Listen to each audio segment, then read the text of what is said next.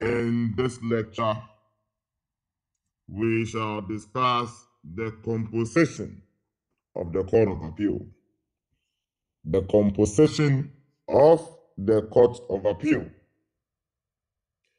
And we shall do the discussion.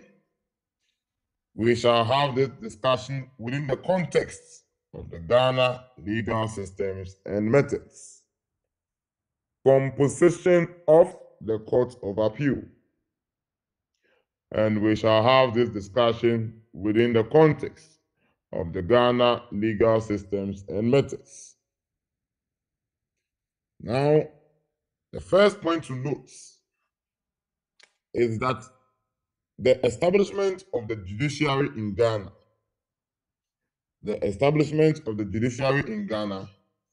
is, as we have seen, under Article 126 of the 1992 Constitution. Article 126 of the 1992 Constitution. Article 126 reads as follows, and I quote, "The judiciary shall consist of the Superior Court of Judicature, comprising the Supreme Court, the Court of Appeal," and that is where our focus is in this lecture, "the Court of Appeal and the High Court and Regional Tribunals, and B, such lower courts or tribunals as Parliament may by law establish." So Article 126 of the 1992 Constitution establishes the Superior Courts, which comprises the Supreme Court, the Court of Appeal, and the High Court and Regional Tribunals, and then said lower courts or tribunals as Parliament may by law establish. So now that Article 126 of the Constitution has established the Court of Appeal, what then is the composition of the Court of Appeal? And it's important to mention that the court under Article 126 is the Court of Appeal and not appeal court. This is because the description of the court under Article 126 is Court of Appeal. Capital C, capital A, Court of Appeal and not appeal court. Some people erroneously refer to the Court of Appeal as appeal court, but it is not the appeal court. It is the Court of Appeal. There's a difference. When you say appeal court could refer to even the Supreme Court. This is because if you appeal against a decision from the Court of Appeal, the appeal could lie to the Supreme Court. In that instance, the Supreme Court will be exercising appellate jurisdiction. So in that land matter, that you are appealing against the decision of the Court of Appeal to the Supreme Court, the Supreme Court becomes the appeal court in that instance, because it is the appellate court in that particular instance. In the same vein, if you are appealing against a criminal decision of the district court, you can appeal against that decision to the High Court. In that instance, the High Court becomes the court that has appellate jurisdiction in that particular matter. So if you say appeal court, are you referring to the High Court exercising appellate jurisdiction? Are you referring to the Supreme Court exercising appellate jurisdiction? So to avoid that controversy, use the language and text in the 1992 Constitution. There is only one Court of Appeal, and it is that which has been established under Article 126 of the 1992 Constitution of Ghana, where we have language to the effect that the judiciary shall consist of the Superior Court of Judicature, comprising the Court of Appeal. So please take note of the language, Court of Appeal and not appeal court, Court of Appeal. So there's only one Court of Appeal under our 1992 Constitution, because even if you look at the Court of Appeal under Article 126, there's no S even at the end. It's the Court of Appeal, the Court of Appeal. There's only one Court of Appeal in Ghana. Now, what is the composition of the Court of Appeal? Take a critical look at Article 136 of the 1992 Constitution. Article 136 of the 1992 Constitution. It reads as follows, and I quote, "The Court of Appeal shall consist of A, the Chief Justice, B. Subject to clauses 2 and 3 of this article, not less than 10 justices of the Court of Appeal. And C. Such other justices of the Superior Court of Judicature as the Chief Justice may, for the determination of a particular cause or matter, by writing signed by him, request to sit in the Court of Appeal for any specified period. This is a very interesting provision. That the Court of Appeal shall consist of A. the Chief Justice, subject to clauses 2 and 3 of this article, not less than 10 justices of the Court of Appeal. And it doesn't end there. It says that such other justices of the Superior Court of Judicature as the Chief Justice may, for the determination of a particular cause or matter, by writing signed by him, request to sit in the Court of Appeal for any specified period. So what does this mean? It means that, first of all, the composition of the Court of Appeal, the Chief Justice is a member of the Court of Appeal. That is the first input of Article 136 of the Constitution. In other words, even though the Chief Justice ordinarily is a justice of the Supreme Court of Judicature, the Supreme Court of Justice, even though the Chief Justice is a member of the Supreme Court, which is higher than the Court of Appeal, we are told under Article 136 that the Chief Justice is also a member of the Court of Appeal. In other words, it means that if there's a matter pending before the Court of Appeal, the Chief Justice can sit in that cause of matter and participate in the adjudication of that cause of matter. So the Chief Justice is a member of the Court of Appeal. That's the first thing you should note. So you can go to the Court of Appeal and you can see the CJ presiding over a matter over there. It doesn't mean that something unconstitutional is being done, because Article 136 of the 1992 Constitution tells us that the Chief Justice is a member of the Court of Appeal. The next point we need to note about Article 136 is that it fixes a minimum number of justices we are supposed to have at the Court of Appeal. It says it must be the Chief Justice and not less than 10 justices of the Court of Appeal. Meaning that at every point in time, the total number of justices of the Court of Appeal should be the CJ and no less than 10 justices of the Court of Appeal. Somebody can say that then the minimum number of justices should always be 11, because the Chief Justice is 1 and no less than 10 justices of the Court of Appeal. So the 10 justices of the Court of Appeal, adding that minimum of 10 to the Chief Justice, becomes 11. So Article 136, the Court of Appeal shall consist of the Chief Justice and then not less than 10 justices of the Court of Appeal. It doesn't end there. It gives a very interesting provision as well, that such other justices of the Superior Court of Judicature. Now let us go back. What forms part of the Superior Court of Judicature? Look at Article 126. The Superior Court of Judicature comprising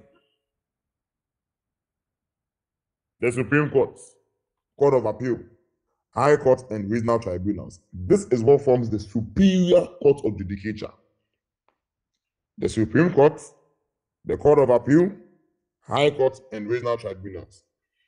So when the Constitution says that the Court of Appeal consists of such other justices of the Superior Court of Judicature, what are they saying?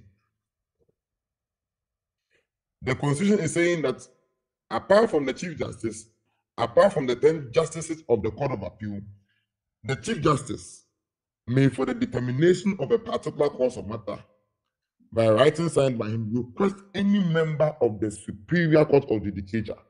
In other words, he may request any member of the Supreme Court to come and sit in the Court of Appeal, because the Supreme Court forms part of the Superior Court of Judicature. And Article 136 clause 1c says, such other justices of the Superior Court of Judicature as the Chief Justice may, for the determination of a particular cause of matter, a writing signed by him, requests to sit in the Court of Appeal. It means that the composition is the Chief Justice, no less than 10 justices of the Court of Appeal, and the CJ also has the power to request in writing any justice of the Superior Court. So he can request any justice of the Supreme Court, any justice of the High Court, any to come and sit in the matter in the Court of Appeal. Because Article 136, Clause 1B(c) of the 1992 Constitution empowers the Chief Justice to write, sign against it, and request any justice of the Superior Court. And I'm saying the use of the expression justice of the Superior Court means that they are referring to any justice of the Supreme Court or justice of the world, High Court, to come and preside over any matter, come and sit in any matter in the Court of Appeal. But it shall be for a limited purpose. The limited purpose in the sense that it says that such other justices of the Superior Court of Judicature as the Chief Justice may for the determination of a particular cause of matter by writing signed by him. So when you are requesting a particular member, if you are requesting a justice of the Supreme Court to come and sit in the Court of Appeal, it is going to be for a limited purpose. It is going to be for a limited purpose of assisting in the determination of a particular cause of matter by writing signed by him. If you are bringing any member of the High Court to the Court of Appeal, it is for a limited purpose of allowing that High Court justice to come and participate in the adjudication of a particular cause or matter. After that, you go back to your court. So this is a quite interesting provision, Article 136, that the composition of the Court of Appeal is the Chief Justice, no less than 10 justices of the Court of Appeal, and such other justices of the Superior Court of Judicature as the Chief Justice may for the determination of a particular cause or matter by writing signed by him, requests to sit in the Court of Appeal for any specified period. Now, when the Court of Appeal is adjudicating upon a case, how should the bench be composed? How should the panel be composed in the event of the Court of Appeal sitting to adjudicate upon a particular cause or matter? Take a critical look at Article 136 of the Constitution, and the answer is there. Article 136, Clause 2 reads as follows, and I quote: "The Court of Appeal shall be duly constituted by any 3 of the justices referred to in Clause 1 of this article. And when so constituted, the most senior of the justices shall preside." The Court of Appeal shall be duly constituted by any 3 of the justices referred to in Clause 1 of this article. And when so constituted, the most senior of the justices shall preside. The Court of Appeal shall be duly constituted by any 3 of the justices referred to in Clause 1 of this article. And when so constituted, the most senior of the justices shall preside. So if we have to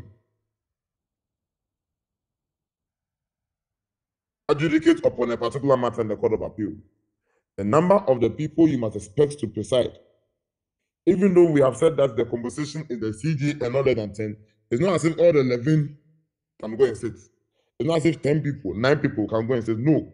The Constitution says that they shall be duly constituted by any 3. It didn't say a minimum of 3. Any 3. It means that at any point in time, if the Court of Appeal is sitting to adjudicate upon a matter, it is 3 of the justices referred to in Clause 1 that must preside over the matter.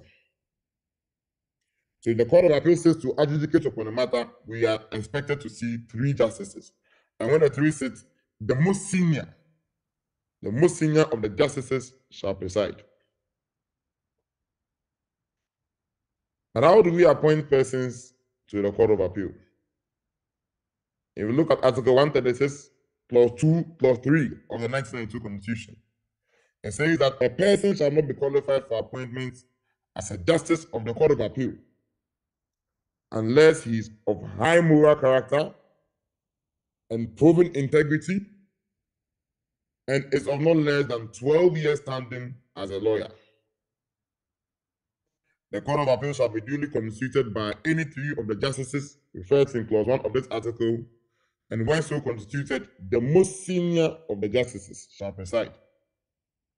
And we are told that a person shall not be qualified for appointment as a justice of the Court of Appeal unless he is of a high moral character and proven integrity and is of not less than 12 years standing as a lawyer.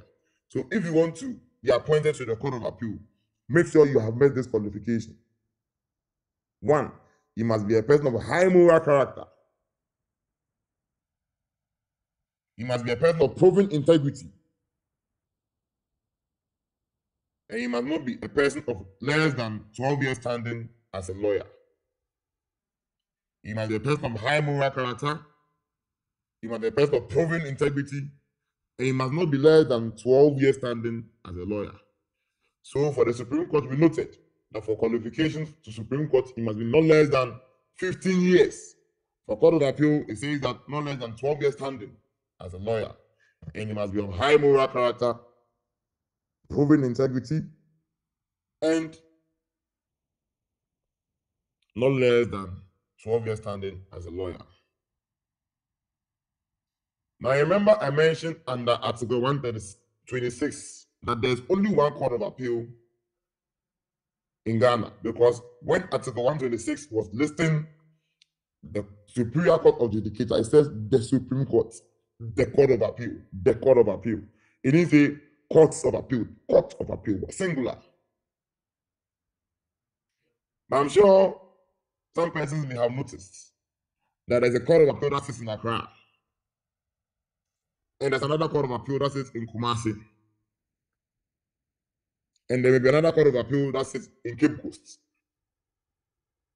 So for some persons, I'm sure the question is that how do you say there's only one Court of Appeal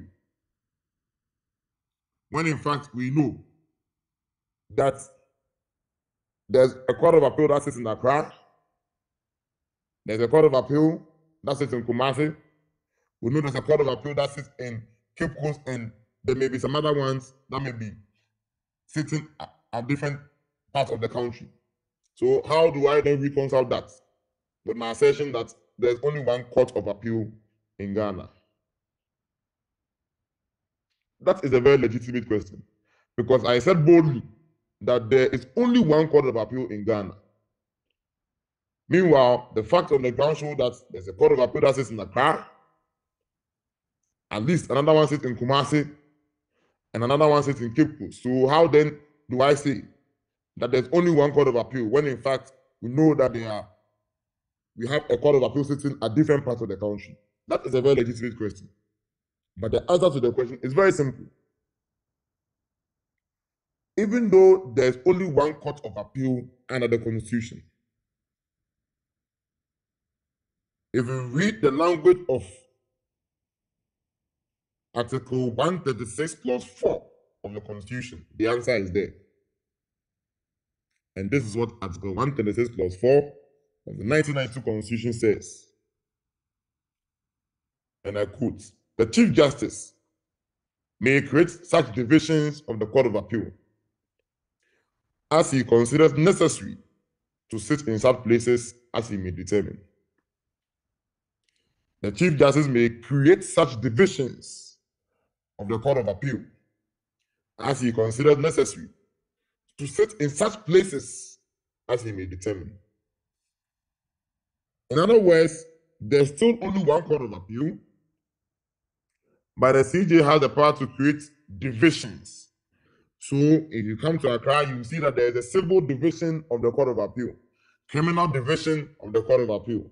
So what the Court of Appeal you see sitting in Kumasi, the one you see sitting in Cape Coast, they are not different Courts of Appeal. They are divisions of that singular Court of Appeal that is established and created under Article 126 of the 1992 Constitution. So what they are is that they are different divisions of the Court of Appeal that is established under Article 136 of the 19 and Article 126 of the 1992 Constitution. So it is still the case that under Article 126 in Ghana, we only have one court of appeal, except that the Chief Justice is empowered by Article 136, Clause 4 to create such divisions of the Court of Appeal as he considers necessary to sit in such places as he may determine. And so, if we come back to Article 136, Clause 5, it contains an interesting provision that, subject to Clause 3 of Article 129 of the Constitution, the Court of Appeal shall be bound by its own previous decisions. Now, you see, because there's only one Court of Appeal in Ghana, if the Court of Appeal in Accra gives a decision, take note that all the divisions of the Court of Appeal, they are all bound by the previous decision of the Court of Appeal. So if the Court of Appeal lays down a point of law today, and another matter comes before that Court of Appeal, then please, that Court of Appeal is bound by its earlier decision. You realize the Constitution says that it is subject to Clause 3 of Article 129. The only court that the Court of Appeal is bound by the decision of the Supreme Court on questions of law. So when you read Article 129 of the Constitution, we are told that on questions of law, the Court of Appeal is bound by decisions of the Supreme Court. In that same vein, the Court of Appeal is also bound by decisions of the Court of Appeal. It means that the Court of Appeal is bound by its own previous decisions. So when the Court of Appeal gives a decision today, and another matter comes before that Court of Appeal, and it has similar facts, it raises similar questions of law, the Court of Appeal is bound by its previous decisions. And not only that, all courts lower than the Court of Appeal, meaning the High Court, the Circuit Court, District Court, they are also bound, and they shall follow the decisions of the Court of Appeal on questions of law. So take note of this, that the Court of Appeal is bound by its previous decisions. Not only that, all courts lower than the Court of Appeal are bound by decisions of the Court of Appeal. And also the Court of Appeal is bound by decisions of the Supreme Court on questions of law. The final point we shall look at in this lecture is that some persons may have gone to the Court of Appeal and may have noticed that there may be a single justice of the Court of Appeal sitting. And so the question is that, how then was it possible for a single justice of the Court of Appeal to sit? When in fact, we are saying that whenever the Court of Appeal must sit to do its business, there must be 3 justices. So for such persons, you may be wondering why, in such instances, there was a single justice of the Court of Appeal sitting over a matter. The answer is under Article 138 of the Constitution. It reads as follows, and I quote, "A single justice of the Court of Appeal may exercise the power vested in the Court of Appeal, not involving the decision or cause or matter before the Court of Appeal." So you see, we are told under Article 138 that a single justice of the Court of Appeal, he can do what? He may exercise the power vested in the Court of Appeal. But it must be for a limited purpose. It must be for a purpose which is not involving the decision of a cause or matter before the Court of Appeal. So the single justice of the Court of Appeal, when he is presiding, he cannot adjudicate over a case that he cannot give judgment in a case that has been appealed to the Court of Appeal. No. If I've lost a case at the land courts and I've appealed to the Court of Appeal, the Court of Appeal justice cannot, single justice cannot determine the whole appeal. You may determine things that may not involve the decision of a cause or matter before the Court of Appeal. And let me give an example. At the Court of Appeal, there are timelines for parties to file their written submissions when the Form 6 is issued. So at the appellant, you have your number of days to file a written submission. Respondent also has his number of days to file his written submission. and it's when the written submission has been filed. That is when the Court of Appeal will look at everything and now give you a date for the judgment. So what if you are supposed to file your written submission within 21 days and then you fail to file it within that particular time? What happens? You can apply to the court for an extension of time within which to file your written submission. An application like that for an extension of time to file a written submission, it can go before a single justice. Because when that single justice grants you the extension of time to file the written submission, he is not determining the cause or matter before the Court of Appeal. He's only giving you extension of time to file your written submission, and then when you file it, everything will come before the main Court of Appeal, who will now determine the appeal and deliver judgments. So Article 138 of the 1992 Constitution says that a single justice of the Court of Appeal, he may exercise the power vested in the Court of Appeal, but it's for a limited purpose. It must be for a purpose not involving the decision of a cause or matter before the Court of Appeal.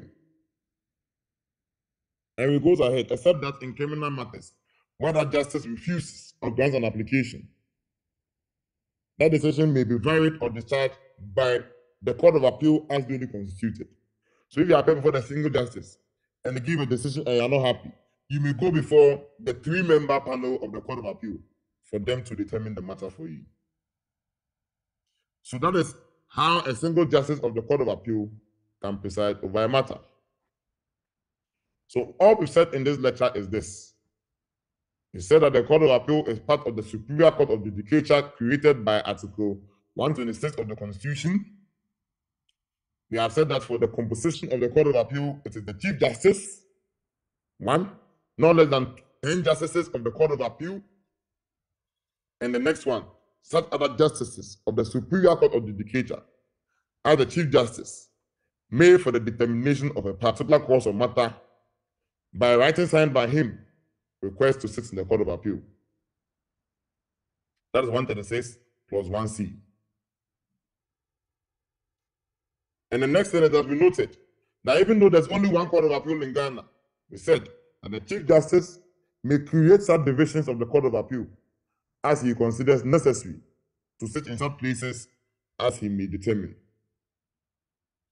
The Chief Justice may create such divisions of the Court of Appeal as he considers necessary to sit in such places as he may determine. So even though there's one Court of Appeal, we may create different divisions. That is why we have one division in Accra, we have another division in Accra, we have another division in Kumasi, another division in Cape Coast.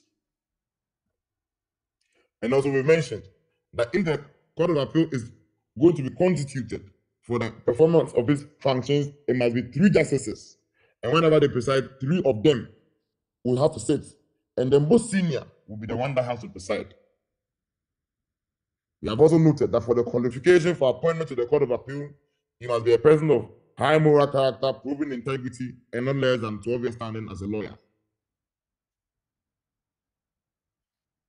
And we've also noted that even though 3 justices of the Court of Appeal must sit over cases, a single justice can sit on a cause or matter under some limited circumstances.